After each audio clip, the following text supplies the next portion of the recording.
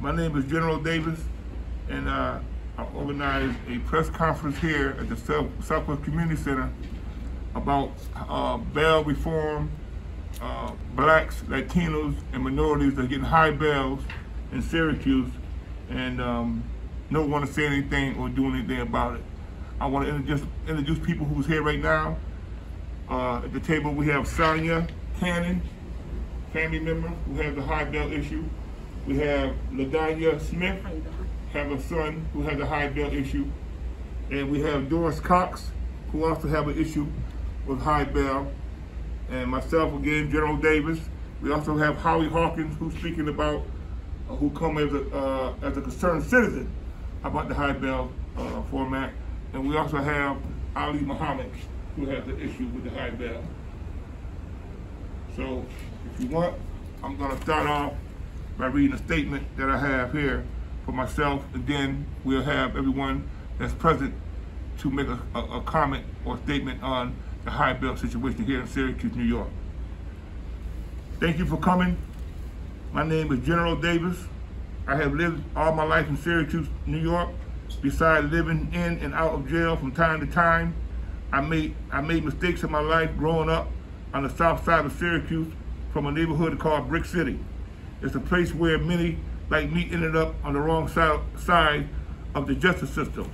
I don't blame anyone but myself for the path I took, and I cannot go back and rewrite history. But I have spent most of those last 50 years trying to do right by people and to help young people who might walk in my troubled footsteps to find a more hopeful path.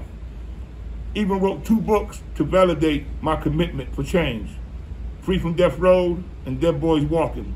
This includes members of my family, whom I believe have been unfairly treated because they share my name. The 8th Amendment to the United States Constitution states, excessive bail shall not be required, nor excessive fines imposed, nor cruel and unusual punishment inflicted. This was written to keep the government, courts, and DA officers from imposing excessive penalties on poor people. It is supposed to guarantee all Americans the right to accessible bail, which makes a huge difference for anyone who faces charges and intends to prove their innocence. The 8th Amendment is not being held up in Syracuse. My son Khalid faces homicide charges stemming from a shooting last May. I am not here to argue his guilt or innocence, or to dispute the horror of this tragedy, but he faces a bail of $1 $1 million cash, $2 million bond, or $10 million partially secured bond, with 10% down and $1 million down at time of release. My daughter, Janelle Davis, faces similar charges, though she is accused of seemingly lesser crime of driving a car used in the event. Her bail is $1 million cash, $2 million bond, or $4 million partially secured bond, with $400,000 at the time of release. Let those numbers sink in. $1 million cash, $2 million bond, or $4 million partially secured. These numbers are impossible for any family's ability to meet. If you look at defendants in similar crimes, especially those from wealthier suburban settings, I believe you will find a different and far more sympathetic bail structure to those who are charged.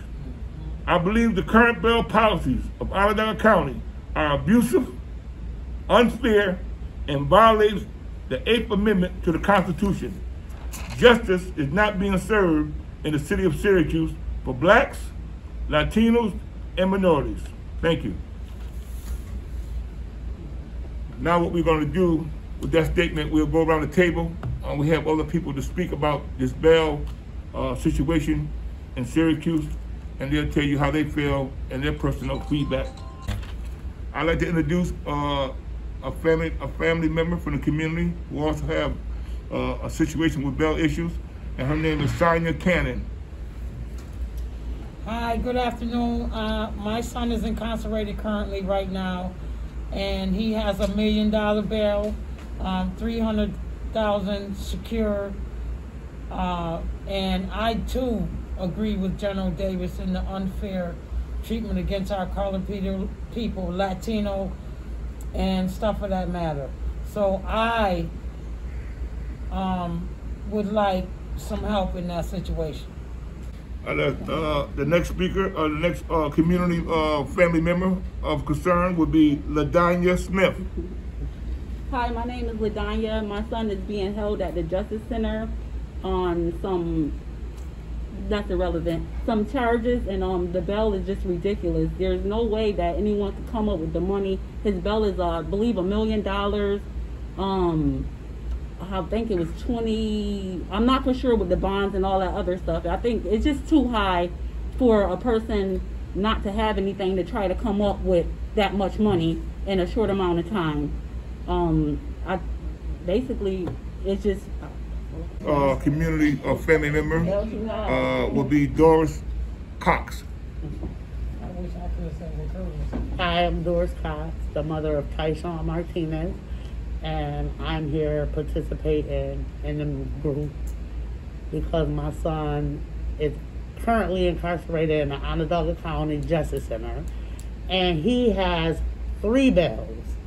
One is $400,000, the second one is $200,000, and the third one is $100, which is really too high for one person to try to bail their child out, especially on a fixed income or working. It's just too high. It's unreasonable, the bail amount. The next speaker, community activist, and going to speak about the bail situation, among other things that's going on in the court system. His name is Ali Muhammad. Well, primarily, I just want to say that when we say the criminal justice system, using the term justice is a misnomer, because there is no justice. And we know that African Americans, Hispanics, and minorities are being held under unjust bail conditions. Also, we're disproportionately being held by those conditions. And the thing that we have to understand, this is a system is baked into the Syracuse community. This has been going on for over 30 years, pretty much close to 40 years. This same system has been in existence, and is again disproportionately affecting African Americans, Hispanics, people of color, and minorities. And the thing that we need most is community support. You know, we bring these issues up in the community, but we get no response. The apathy is horrendous. You know, people don't even care. You know, like, it's not happening to me, you know, but your turn will come, you know. And so we have to understand that it's important that we get together on these issues so that we can bring about changes. I have a son who was convicted. He had he had a circumstantial case. His lawyer didn't call one witness. His lawyer didn't even use an investigator. How do you not call a witness in a trial? Right. How do you not win a circumstantial case? A circumstantial case says that all reasonable doubt has to be removed, all reasonable doubt, in order for there to sustain a conviction. And nothing ties him to the crime, no forensic evidence, nothing. And he was still convicted, you know. And the thing is that, again, you know, I commend you mothers for being here, speaking on behalf of your children, you know. And as a father, I feel it's the same way, you know. We commend you. But we're powerless if we don't get together. Thank you. Okay, so lastly, we have Mr. Howie Hawkins, 2020 presidential candidate, and also community activist who also come to give his insight on the bail reform and other things that's not right in the community. Okay, Howard.